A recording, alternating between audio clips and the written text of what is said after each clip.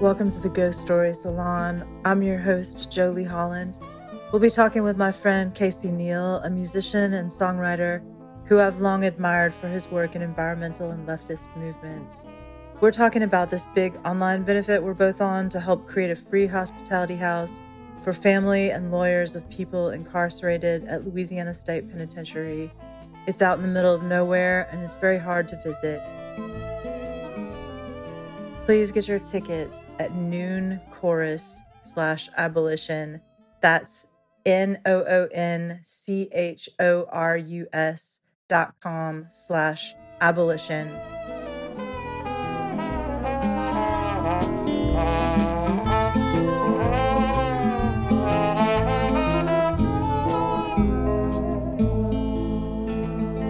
Hi, Casey. How are you doing? I'm doing good. Nice to see you, Jolie. Thanks for coming on the Ghost Story Salon podcast. Yeah, nice to be here. But we're not talking weird stuff in the dream world entirely. We're going to be talking weird stuff in the real world. Yes. I'm helping produce this benefit to start a free hospitality house for family and lawyers of people who are incarcerated in Angola. And thank you so much for joining along and contributing a song. And you wrote a song about someone who was stuck in Angola. Yeah. I wrote it about 20 years ago. It's about a guy named Hayes Williams. And Hayes was a bystander at an incident, wasn't even in the building where the shooting occurred. And the owner of a white service station, like an auto service station, was killed. And he had a lawyer who was, disbarred like a few years later for alcoholism. And he just told him, you're going to get the death penalty and you should plea out for second-degree murder. And so he did and went to Angola and then experienced all the horrific conditions there and filed a lawsuit. He started collecting information about it and documenting. They were basically suing, saying they were violating the Eighth Amendment ban on cruel and unusual punishment. That lawsuit was filed in 1971, and I think if I have the details right, it was ruled on in 83 finally, and the judge said something like, no right-thinking human could think the conditions at this place were okay. And so they won this lawsuit. It was him and three other plaintiffs, and the result of it was then that they targeted Hayes and they kept denying his parole. And so the people who were the actual gunmen in the incident he was outside of were let go. Hayes wasn't, and they didn't let him go till 97. So that I sort of encountered this story around, I think it was 99 or 2000 and wrote a song about it. And so when you asked me to do this event, this was right there to do. And it's a song that's never really left me, but it's been really cool to revisit it. It's remarkable that you did such a good job with the song that you feel good about it 20 years later. For me, as a songwriter, that's impressive. Yeah, I feel like it's sort of around the time that I feel like my music got good. It's like this period before that, I'm sure you encounter this too, where people love certain periods of your music and you're like, oh, I don't know, and so I have some material before that I don't feel that way about, but songs here or there. But yeah, that one, I feel like it sort of did what I think protest songs should do, which is tell a story and make a human connection and not either be sort of vague platitudes that don't really connect or mean anything, or also not be just lefty cheerleading that also doesn't connect because it has the emotional weight of a bumper sticker. Right, because if it's too sort of insular. Yeah. Protest songs are so interesting to me because you have beautiful modern R&B songs.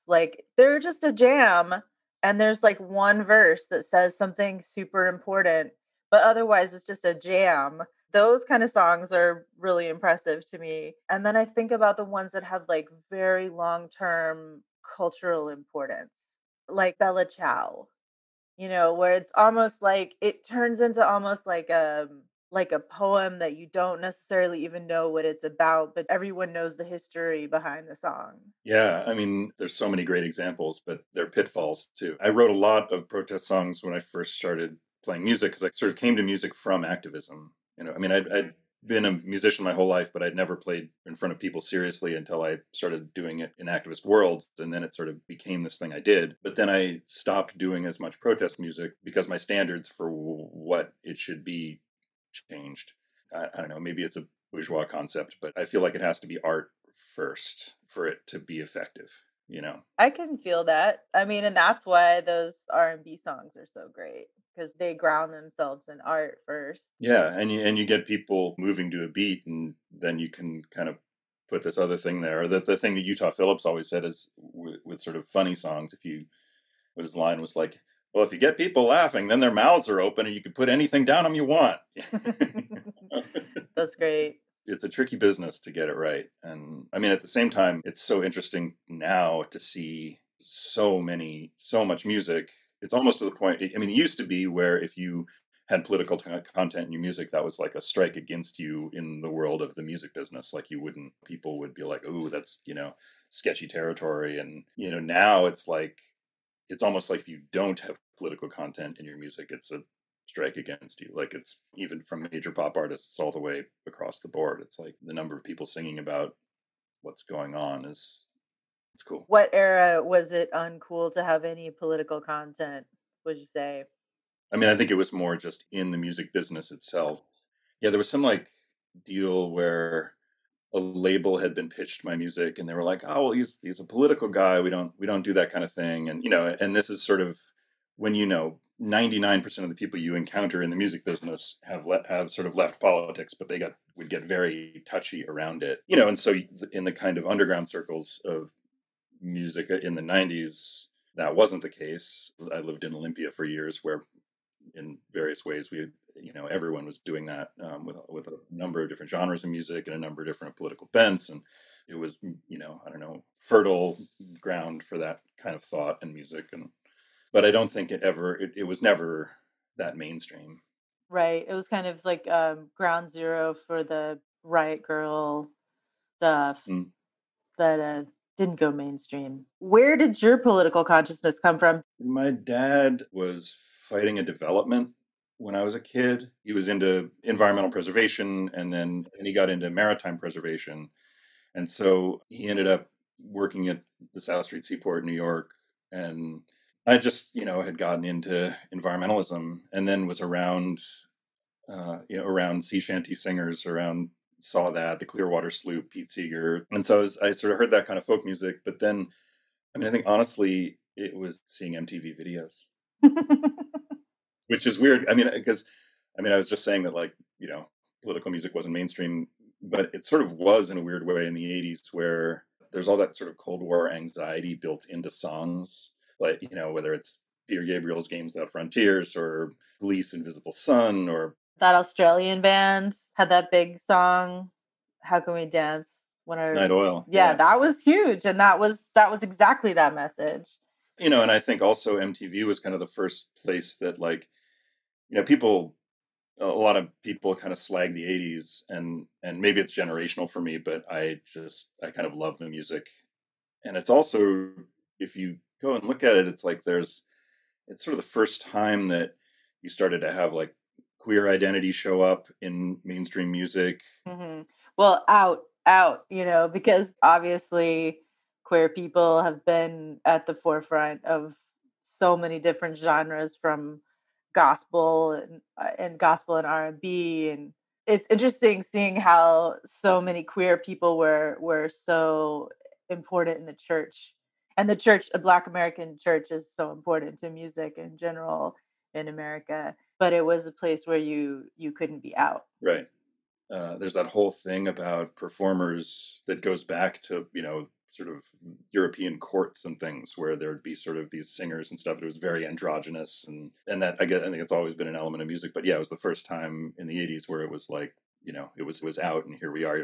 Here's Frankie Goes to Hollywood. Deal with it. I mean, there's actually there's a meme that goes around, and it's sort of shared by people usually as a way to say how modern music has gotten worse.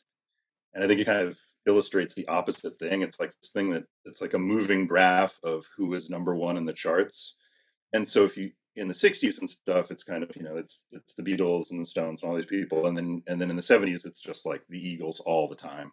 And, there are people of color in and out of these charts. But then when you hit the 80s, it's like suddenly it's Prince and Michael Jackson and Madonna. And in this way that's like you can, and even up until now, you just can watch it change from being basically dominated by people like the Eagles to people who don't look like the Eagles over time. I think it's actually serves the opposite purpose. It shows like how music's gotten more represented, there's more representation, and with that comes all kinds of different sounds. And I think so much about how there's so many people who are not like these white northern European characters that have always been so important in the music business. You have all the Jews that were kind of like cosplaying cowboys, all that stuff. Then there's like the history of blackface, which is, always with us in music. And that was American popular music for 200 years was blackface. And it's barely changed. It's like the Rolling Stones were like almost this epitome of that. Sorry, I'm not trying to make a point. I'm just trying to say. I agree with you. Rock and roll, rock and roll, rock and roll. Been here forever. I said Elvis Presley ain't got no soul. Chuck Berry is rock and roll. Right. You may dig on the Rolling Stones, but they ain't come up with that style on their own. Elvis Presley ain't got no soul. No. Little Richard is rock and roll. Right. You may dig on the Rolling Stones, but they ain't come up with that shit on their own. Guess that's just the way you go. You steal my clothes and try to say they yo. Yes, they do. Business is so filled with pimps and hoes, trying to make everything.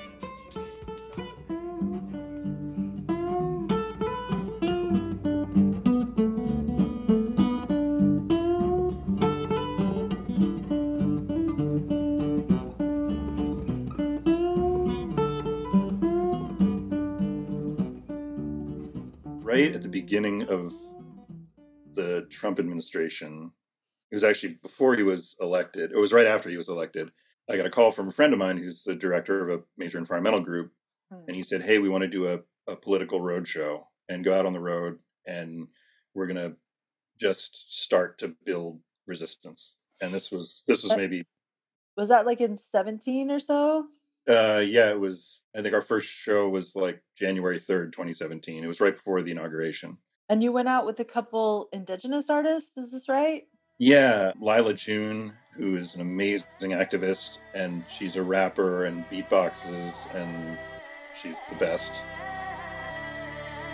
Time, traveler, running faster, warrior is born, battle to be won, past, trauma, future, hurt. I'm a child of the dirt, and I'm ready to give birth, planting a dream, panting I breathe, running towards the future with a handful of seeds. It was just kind of a collection of activists, and at first we didn't know what we were doing. They just sort of put us on the road, and they organized it in 5 weeks, and there were 2 legs of it. We were kind of on a southern route, and there was a different group, people going across the north, and it ended up being 18 states and I think 30 shows, from big beautiful theaters to small info shops to community centers, all kinds of different places. But one of the things, I was talking to a friend of mine at home, and she was saying, well, it's so great that you're doing this, that you're involved in this activism stuff. And she was like, God, I'm not doing anything. I don't do work like that anymore.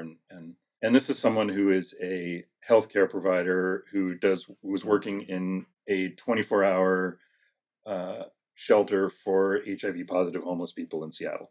So deeply important and very difficult work. Yeah.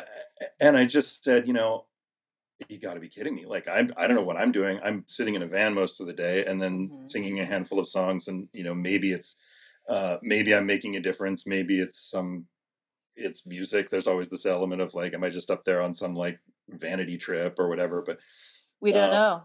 We don't know. We don't know how, because basically we're affecting internal experiences for our audience, and maybe it's emboldening them to do things, maybe it's informing their analysis. We really don't know. And yeah, seeing kind of like what someone who's doing work like that is like, no, that is activism too. And the pandemic has really shown that to our whole society in a way that it was not appreciated before. And then just thinking about that level of just being called upon to sacrifice things. And I think about it in terms of the song I have about Angola too, because Hayes Williams, he filed this lawsuit, he won it, that changed people's lives inside. And he suffered for it. And you are making sure people know his story. 1967, 3 men and a few drinks, heated words at the filling station, and it happened before you blinked. Oscar Meeks, the station owner, lay shot down in a pool of red. And the cops of Louisiana sought the men behind the lead. Hayes Williams was... We sort of talked about what makes a good political song or what's the job, and I think the job is to amplify unheard stories. It's welcome to Angola, a living nightmare.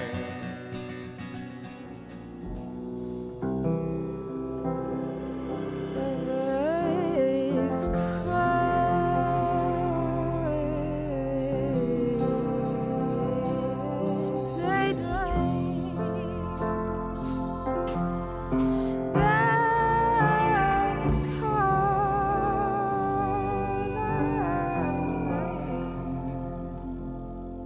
they You said you had a recurring dream?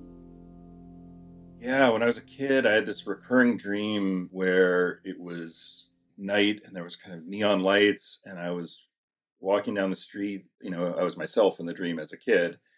I was with adults. We went into a bar, and maybe a Chinese restaurant and bar, because there were these stone lions outside the door. And I remember walking in, and one of the lions turns and looks at me, and it wasn't terrifying, but it was just sort of fascinating and creepy. And then we go into the bar, and it's kind of a long, narrow room with a bar on the left side and tables, and I remember the smell. Like there's that thing where there's this smell in the dream. And fast forward like 20 years to the late 90s, and I'm in Portland, Oregon, and there's this bar here in town, the White Eagle. And the White Eagle's a fascinating place. I think it was started in the early 1900s. It was a meeting house for Polish anarchists. Wow. And then in the 60s and 70s, it became like the house venue for the Holy Modal Rounders. Oh, I didn't know that.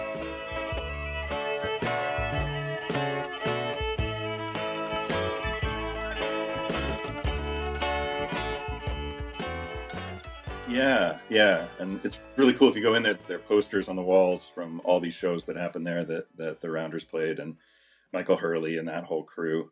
But it's notoriously haunted. It's a hotel upstairs.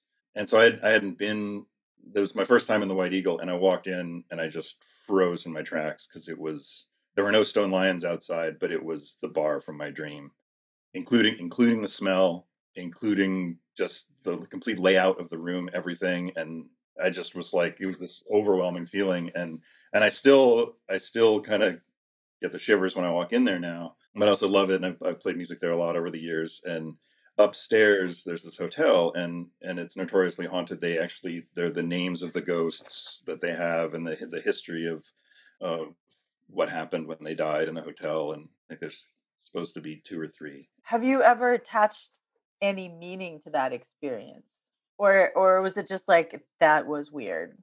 I'm a pretty agnostic person in life, and I wouldn't say, I think the world is full of wonder and beauty as much as anything else, and all of that magic in the world to me is just natural systems and outer space, and to me the beauty of all that is that we don't know shit about it, really, and what we know is incredible, and there's so much we don't know. So this gets me more thinking about time, just deja vu, those things where you're like, am I where I'm supposed to be? Maybe there's something we don't understand going on there. But yeah, not to attach too much meaning to it, but I think it's cool. This great musician that I get to play with every once in a while, this guy Keith Carey, I would tell him like synchronicities that were happening in my life, and he would say like, "Wow, that hasn't happened to me for 30 years." You know, because he's an older guy and older than us at Yeah. the time, and the rest of the band. And I like what you're saying about like guideposts. You know, when you hit a patch of synchronicities, it's so um yeah, it just feels magical. And Keith's life was really really magical. Like just like he lives in this beautiful house in this beautiful place and makes all these amazing instruments, and he has this very sweet family. And so it just kind of seemed like, oh, you followed the goal, you followed the guideposts and you got there, and now you have no more use of that or something like that. And then my main guitar player is this guy, Adam Brisbane. Like for the past few years, like I've he's been kind of like a defining sound of my work. And I was like getting into this ghost story collection project and talking to him about it, and he would always say stuff like, "I don't believe in magic. I don't. I'm not interested in that stuff."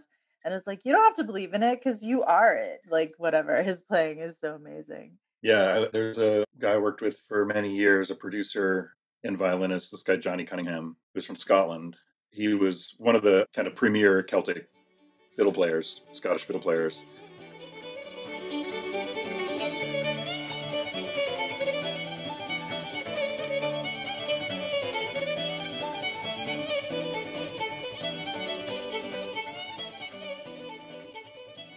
You and him play so beautifully together. So gorgeous. Oh, thanks. Yeah. And we were working on a record in New York in the early 2000s, and he passed away. He had a heart attack at 47, I think.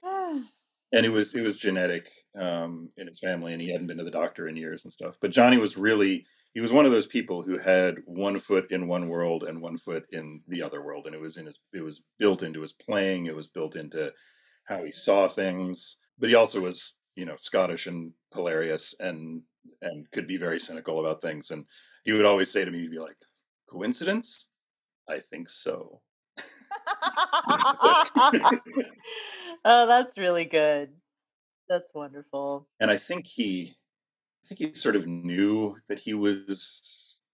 I mean, I had a couple conversations with him, like maybe a week before he died, where he sort of sat me down and had this very serious conversation with me about what I needed to do, believing in my music more, and all these things. Aw. And we were supposed to do a tour together that spring, and he kept being really vague about it. I was assuming he was used to a different standard of touring than I was used to, and I was willing to, you know, help him. You need your own hotel room every night. We can make that happen. You know, we'll work it out. And he just kept being like, "Oh, you know," he kept being really vague about it, almost like he didn't think it was going to happen. And I kept being like, "Does he not think this is going to happen?" Um, I guess, this is more in the synchronicities of that weird kind of intuition thing. But the winter of 2020, we all had a bunch of shows scheduled for the year. My band was going down to South by Southwest, and I played there a bunch over the years. It was the first time we were like in the actual festival. And then I had a couple of things on the East Coast I was doing, but I'd sort of organized it poorly, which, you know, I always joke that like my level of organization or business acumen in music is like 95% better than most musicians, but that's still really terrible. Well, I mean, a lot of bookers are not that much better at it either. I Right, mean, right. especially considering like the starvation wages of it all. I had one of the best bookers in the business that on he put me on this one tour where I got 11 hours of sleep in a week. Oh man. And I started to develop like a an alarming retinal problem during that week that I still have. You know, like sometimes musicians stop thinking about music as work because we're so kind of and I like to use language from the anti-cult world. It's like we're indoctrinated into thinking that we need to do this or that when it's, if you put on your like, working class consciousness hat, it's just murder. Like Yeah.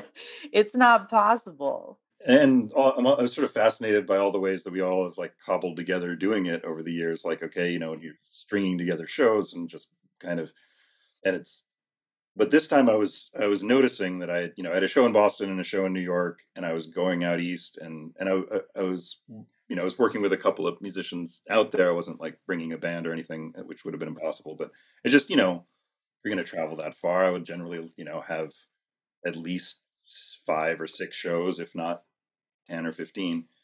And it was just 2, and I kept kind of dropping the ball in way. I felt like there was something in the back of my head that was like, these aren't happening. Right. So your friend, the beautiful fiddler, he died before those dates could happen. He died before those dates could happen in 2003, and then this time when I was organizing that spring tour in 2020, there was COVID ahead. We had no idea, but I still was like, I just was doing an uncharacteristically worse job than I normally do.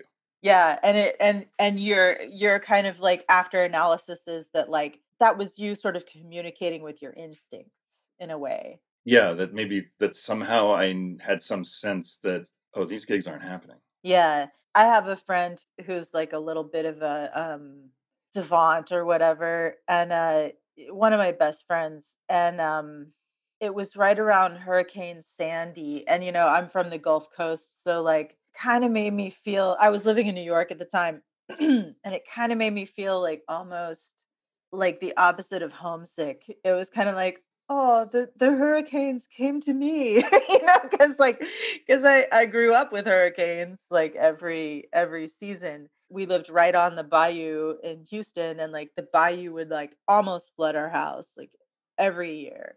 So, and I go back now and I can see like the house I grew up in was like a few inches taller than the houses all around it because the houses all around it are gone. But I had this feeling right before Hurricane Sandy where I was doing all this preparation and like I bought a whole bunch of food and I was going to cook a whole lot of stuff just in case like the power went out so that I would have food instead of ingredients. And the whole idea just bored me. Like the idea of like just cooking all this stuff. I couldn't get it up for it. And I was talking to my friend on the phone. I was like, yeah, this hurricane's come in and blah, blah, blah. And he said, well, maybe your feeling of ambivalence towards cooking is actually a sign that you're not going to have to. And the power didn't go out. So I always find that kind of evidence to be interesting. Like a really good friend of mine tells a story about one of his friends was killed by, he was actually killed by lightning in Manhattan on top of a building. And right before that, like the weeks before that, this guy was like kind of just a regular, he had a regular amount of responsibility, like he was not a flake. And the whole like couple weeks leading up to that, he just kept losing everything. He would lose all this stuff, like someone entrusted him with a chunk of money, he lost that, he lost his phone, he just kept losing things. And I filed that away because we know that there's some cultures where it's more normal. It's like it's not treated as like a so-called paranormal thing where people are like, well, I'm going to die 3 days from now. So, you should take my herd of goats or whatever.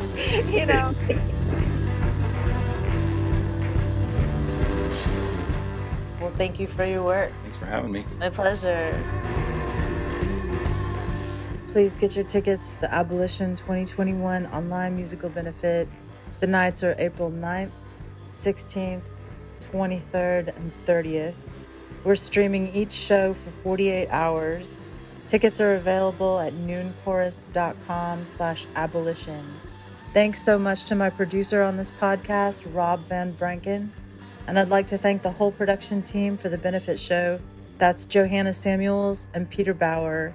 And so much love and respect to the pastors of Abolition Apostles Church, Sarah Pritchard and David Brazil, who are setting up the hospitality house near Angola. Thanks for joining us on the Ghost Story Salon.